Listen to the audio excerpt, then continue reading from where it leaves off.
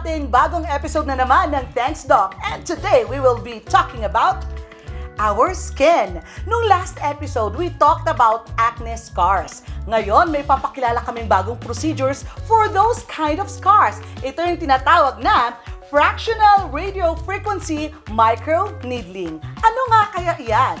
Doc, hello!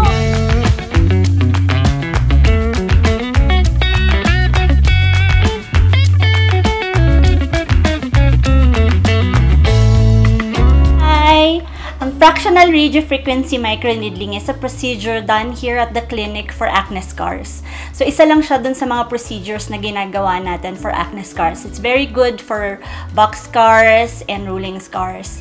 So, ang procedure na ito is you create micro-injuries through the needles. Tapos, yung needles na yon nagre-release ng radiofrequency to restructure the collagen. So, nag-i-improve talaga yung skin texture at saka nag-i-improve yung scars. The procedure is very simple, very minimally invasive. Ang gagawin lang doon, since may needles pa rin siya, so mag-a-apply tayo ng topical anesthesia sa face. Ibababad yon ng at least 1 hour. And then after that, i-cleanse natin yung face.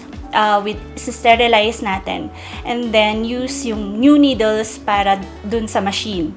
So, pagkakabit dun sa device, yung machine na mismo yung mag-create ng micro-injuries, tas magre-release siya ng radiofrequency. After the procedure, redness lang, and then, very, very minimal yung pain. And then, after that, mayroong mga post-treatment care lang. Okay, for the advantages, it's minimally invasive. Yung pain niya hindi ganun kasakit compared to other treatments like laser resurfacing, and visible results with just one session.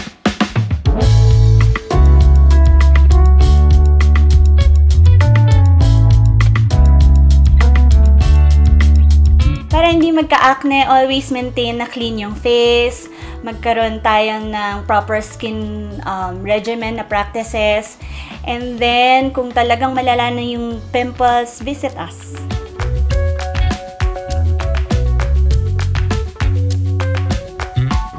Iba't ibang procedures na nga ang available para talagang tuluyang matanggal na ang mga peklat na yan na dulot ng mga pimples. Pero syempre, pinakamainam pa rin ang prevention. Mainam pa rin na to take care of our skin. DJ Gracia po for Luzon Headline.